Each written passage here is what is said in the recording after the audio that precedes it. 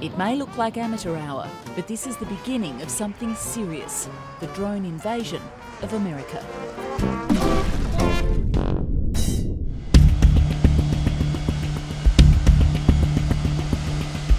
This is how many of us first heard about drones, as they were sent out to target and kill the West's enemies in foreign lands.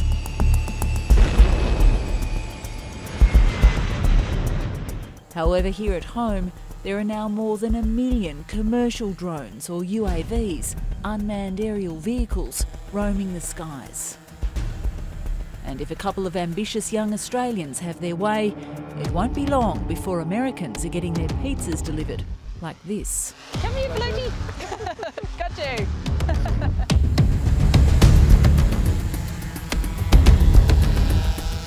I see a future, a not too distant future, where drone delivery is ubiquitous. We're seeing a drone delivering a package to you or your neighbour is more common than seeing a postman or a FedEx van deliver packages today.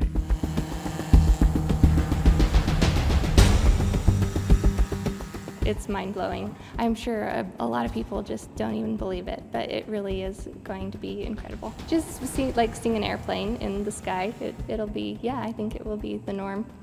People won't think twice about it.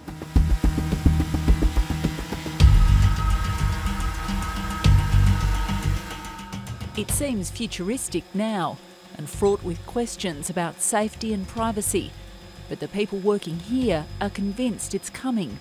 Not this year, but sooner than you think. You know, I think door-to-door delivery is actually entirely realistic. I think that much of the technology is already in place. You see technology that is so incredibly transformative that you realize you're on the cusp of something that could be just enormous.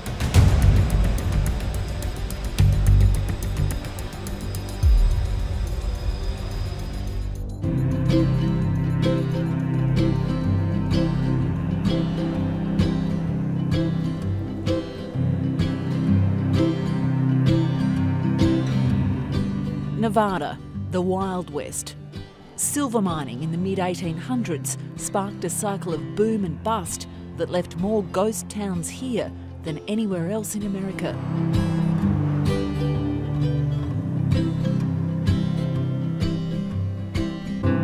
Until 1930, just 19,000 people lived in Reno, 5,000 in Las Vegas.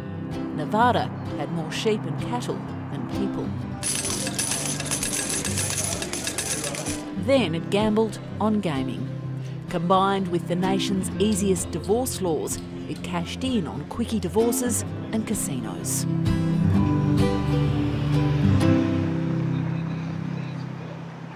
The boom-bust cycle of the past has left Nevada wary. This is a state that's always looking for the next best bet. And like its neighbours across the border in Silicon Valley in California, Nevada is now staking its future on high-tech. The University of Nevada, Reno is spearheading the change. Driverless cars, robotics and unmanned aerial vehicles, drones, are all being developed here.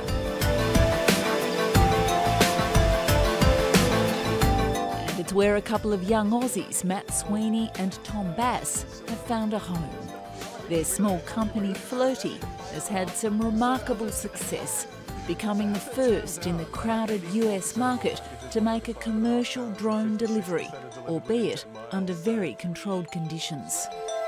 All right, let's load her up.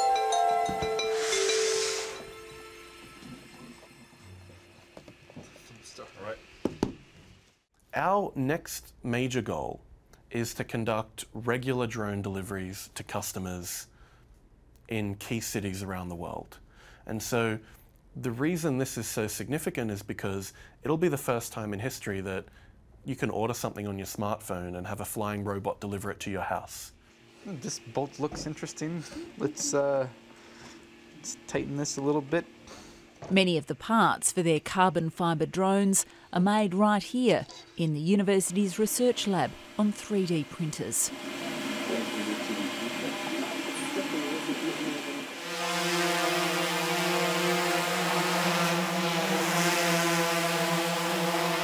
They're collaborating with some of the university's top engineering students, among them Camille Berquin. I could not even tell you how awesome it is to be a part of a project that can change how people do things and how we see the world and the skies. It's great. And they've teamed up with National Space Agency NASA to design an air traffic system for drones, with flight lanes above 60 and below 120 metres, well away from commercial airliners. How does it feel to be the guy from Sydney who came up with this idea, now sitting in this position? A few weeks ago, I gave a speech to the US Congress and the US Senate. That is a long way away from Liverpool, in the western suburbs of Sydney.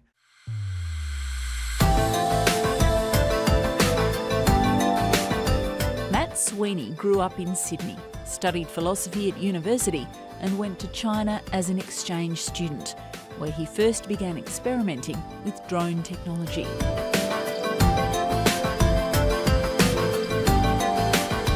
The bright, brash 27-year-old has always had big plans and is not afraid to spruik them. I've had a dream ever since I was young to move to the US, be an entrepreneur and build an industry. And this is the fulfillment of that ambition. And yet you're little flirty up against Google, Amazon. Can you actually compete with them? I think that Amazon and Google are competing with us. When I look at the history of technology, it's very rarely the incumbent who wins when there is disruption. We're the visionaries who saw this industry, and we've got a track record of achievement, beating both Amazon and Google in a foot race to get the first FAA approval on their own soil. So, yes. For Sweeney, that foot race started in Sydney with a somewhat crazy proposition to a friend, Ahmed Haider, who was renting out textbooks. I said, you know, would it interest you if a flying robot could deliver the textbooks that you order anytime that you want them, wherever you are on campus? And they didn't know that I was serious, but I think that was enough to spark the fire.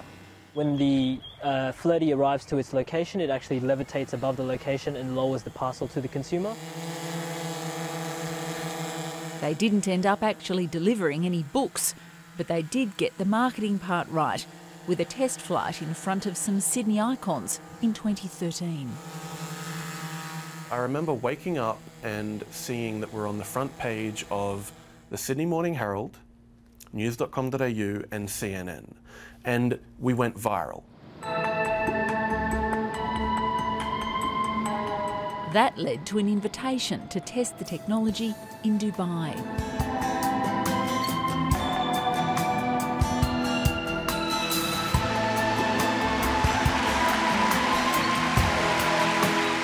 So what happened was kind of a bunch of kids from Australia landed in Dubai in a foreign culture in the middle of a desert, and within 2 weeks conducted the world's first drone delivery to the President of the Aviation Authority and reached agreement on $1 million deal with a party in a free trade zone. So it was an amazing sequence of events.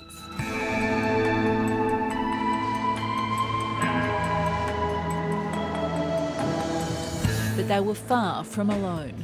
All over the world, companies are pushing to save costs by replacing people with technology, including retail giant Amazon. Just months after Flirty's Sydney trial, Amazon released a video in the US showing its own drone delivery test. When I saw it, I thought that must be a stunt. They must be looking for some story to help their stock price. Honestly, the last thing that I thought was that they were serious about it. Richard Kelly now designs the software used to integrate Flirty's drones with NASA. But back then, the robotics specialist wasn't a believer. My skepticism came from a lot of experience working with robots on the ground. It turns out that in spite of all of our imagination about robots as a society, in practice, robots tend to break. And so a lot of the research that we've done has been aimed at reducing that problem, but we're still a ways off. And so the thought of having something that is flying, sometimes very, very quickly, with sharp propellers, and then breaking suddenly, is something that I just didn't even want to think about. Despite the very real concerns about safety, there's massive pressure from the consumer drone industry in the US to allow more trials. In 2013, the Federal Aviation Administration approved just 6 test sites, including Nevada. That's when Flirty moved from Sydney to the US, joining forces with the University of Nevada and Richard Kelly. The robotics expert changed his mind after building his own drone. Seeing for myself how simple the technology can be really was the thing that brought me around. Tell me about your first meeting with Matt and Tom. What were your first impressions of them? They're very sharp. They said with a straight face that they were going to do drone delivery. And it's the same message that they've had the entire time that I've known them and worked with them. It hasn't changed and they haven't gone off message. And yet there are a couple of young Australian guys up against the likes of Google and Amazon. It sounds crazy, doesn't it? You have these amazing companies that do amazing technical work, and at the same time, having seen what those companies are doing and watching what Matt and Tom and their team are doing, I can say without hesitation or doubt that Flirty is right there with Amazon and with Google in terms of making drone delivery a reality. It's a really, really hard problem, but they are as well positioned to solve it as anyone I've seen or talked to.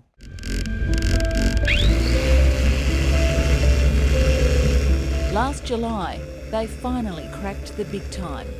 This is the first commercial drone delivery ever allowed by the US regulator, the Federal Aviation Administration.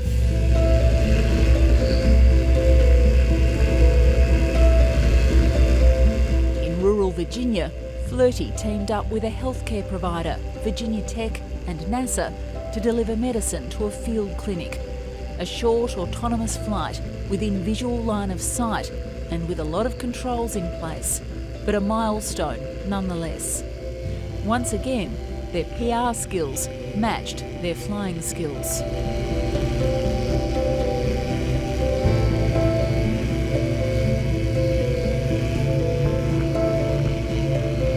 Today, the drone delivery business had what some are calling its Kitty Hawk moment, in reference to the town made famous by the Wright brothers. Chip Reed is in rural Virginia, where a medical drone made house calls.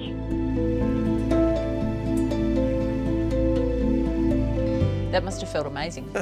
It was an amazing feeling for everyone involved, and it wasn't just me. I mean, we had an incredible team behind us who designed and built the technology that enabled us to actually deliver on that promise. I'm still in awe that they were able to get that to work, not because of the technology, which I'm entirely sold on, but the way that they were able to work with NASA Langley and with the FAA to get that delivery done is really amazing. It's one thing to fly here in the wide open sky over Nevada, but what if something went wrong above a highly populated city or town? How do you stop an out-of-control drone or a rogue operator?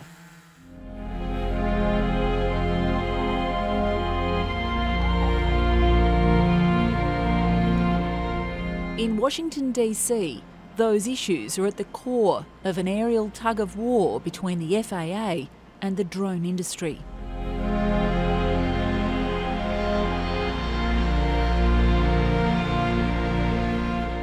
We have about 50,000 flights every day in the US, so it's a hugely complex and busy system with, of course, a lot of density in commercial aircraft, but also helicopters and private pilots and balloons and parachutists, and so it's a very congested airspace. And really, at the end of the day, our job is keeping everybody separate from each other. We're dealing with commercial aviation that has 0 fatalities a year. We don't want that number to change. A new pilot himself, Mike Whitaker is the face of the FAA's mission to integrate drones into the national airspace, as ordered by Congress. The demand for recreational drones has exceeded anyone's expectations. This demand is driven in large part by individuals who are completely new to the aviation experience. What's happened now is that the price of drones are so inexpensive that you have very responsible citizens who might receive one as a gift or buy one at the local store, and they don't realize they've just become airmen in a complex system. And I think that's when we started to see more incidents around airports. Drones themselves can be unreliable. And some of the worst behaviour from operators makes frightening viewing.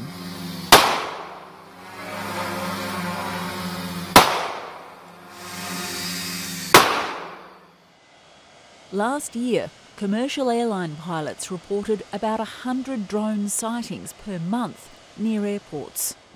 Yeah, about a mile back there was a drone flying just on the southwest side of this abandoned airport here.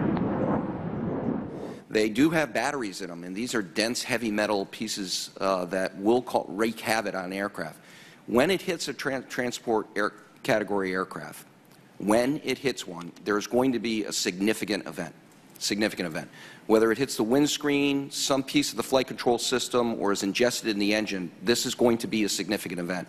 And for the flight crew, it's going to be a very challenging event to save the aircraft. Okay. Anybody want to comment on that? It's not my intent to scare anybody here today, but it is a significant event.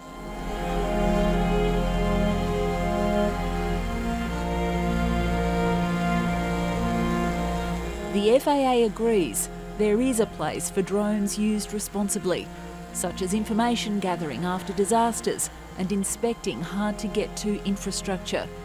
But that's a long way from allowing everyday deliveries in busy urban areas, especially when a drone is out of the operator's line of sight. Right, so if I'm a pizza delivery company, it's going to be quite some time before I can use a drone to deliver pizza. It may be a while, and as we talk about stakeholder engagement, I think part of that engagement includes your neighbor who may not want a vehicle coming over her property to deliver your pizza. And so there will be a broader interests, privacy interests, neighborhood interests, noise interests that have to really be part of that equation. Not everybody may embrace that concept of having the smallest item delivered on demand. So there will have to be some give and take in that, and I think we'll get there within parameters, and it may look a little different than people are imagining now.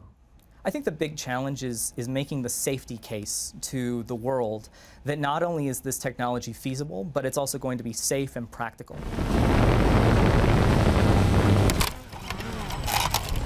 What's missing is fail-safe technology to stop drones crashing into people, buildings or other aircraft, but it's coming. So for a single drone, the real issue is redundancy, making sure that you have enough backup and safety systems on your platform so that if something does go wrong, because things always go wrong, that the system can survive. So for example, if a motor fails, can you stay in the air and land safely rather than just fall out of the sky? This is a story from the not too distant future. In time, there'll be a whole family of Amazon drones, different designs for different environments. Meanwhile, the commercial operators are getting frustrated with the regulators and are advertising services they're not actually allowed to provide yet. Back at the house, you're getting a message on your tablet to say that your Prime Air delivery is arriving. And it goes back to vertical mode and scans the landing area for potential hazards. Most important actor here is not the lawmaker or the regulator, it's the consumer. Drops off the package and flies straight back up to altitude. Will consumers be comfortable with these vehicles dropping off packages at their door? I'm totally comfortable with it, but then again, I'm different in terms of the average consumer. And not because I'm better, it's just because I'm closer to the technology and I understand what it's capable of doing. And Michael Drobak's paid to be comfortable with it.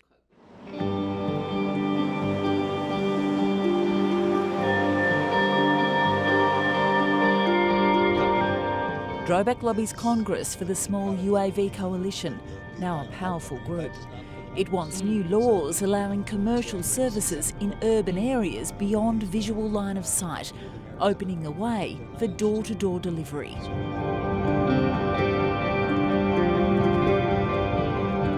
Clients include Google, Amazon, DJI, Flirty and others who believe the FAA has moved far too slowly.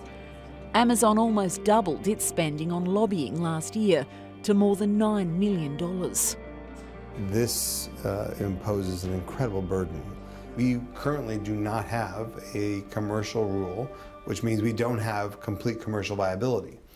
If we continue to have delays, which I'm hopeful we won't, but if we were to, companies would be forced to go overseas and to do the innovation and exploration of their technology and then operationalize it. There's been some criticism of the industry that you're too slow.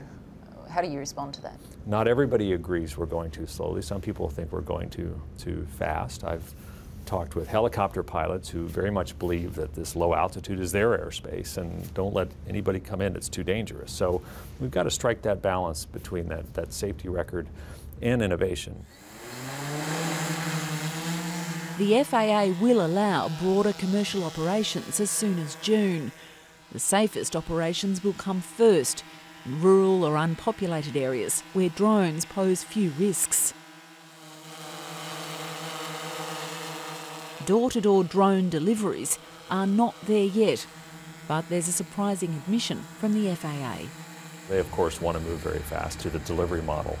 I think we will get to that delivery model. I think we still have to figure out what are the right technologies, what are the standards, and what are the interests of the other stakeholders, including homeowners and law enforcement and the safety of your pet in the backyard. So we've really got to balance all of those interests, but I think we will get there.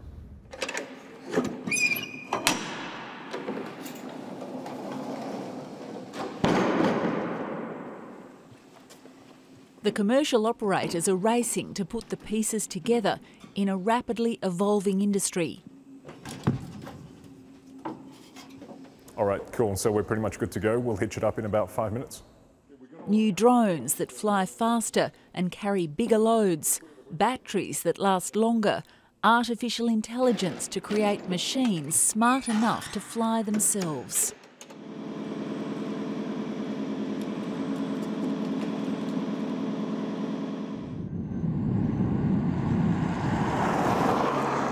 It's another big day for the Flirty team. I'm pretty excited right now. We're on the way to the first suburban drone delivery test site in the United States. Our cameras and the eyes of a couple of powerful investors will be on today's test in the Nevada desert. Large companies don't necessarily become the innovators in something that's outside of their core business. Very often it is a small company that's laser focused that really succeeds in developing a brand new technology. The most important part is the team. We've invested in the company and we've seen Matt really grow as a CEO over the last 6 to 7 months, and we're very bullish on their prospects in the long term.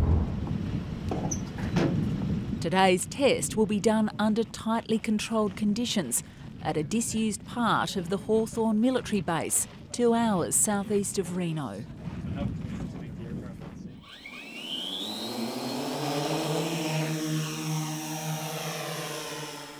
The holy grail for drone makers is to fly over urban areas beyond visual line of sight, a combination that's fraught with risk. Here today, they're achieving one of those goals, flying over an urban setting.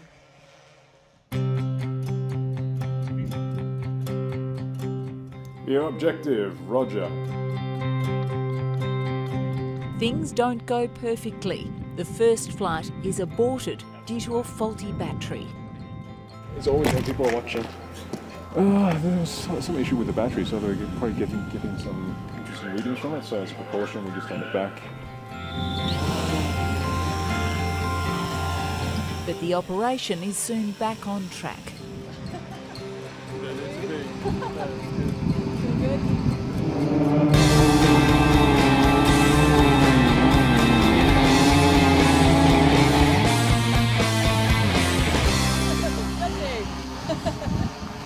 For the ABC crew, that's very kind. Open her up. What have we got in there? We've got a rations pack. You want to grab that one? Right. What else have we MREs, got? We've got a first aid excellent. kit. And we've got a bottle of water. For these young entrepreneurs, it's just another step on the way to their eventual goal of a world full of drones, whether the rest of us like it or not. Well done. Well done. Congratulations. Thank you. Good on you. Congratulations. Well done. Thank you.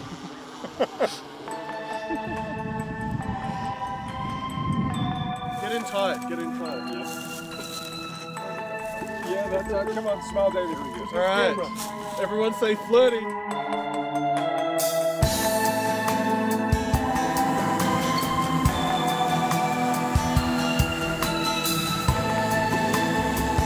You've had a lot of high five moments. Are you still having your sort of moments as well? Frustrations? Being in a startup is like chewing glass and staring into the abyss. There is always things that go wrong, but determination, resilience, and focusing on the vision enables you to march forward even in those circumstances. As Deng Xiaoping said, it's crossing the river by feeling for stones. We will incrementally roll this out to the point where it's ubiquitous around the world.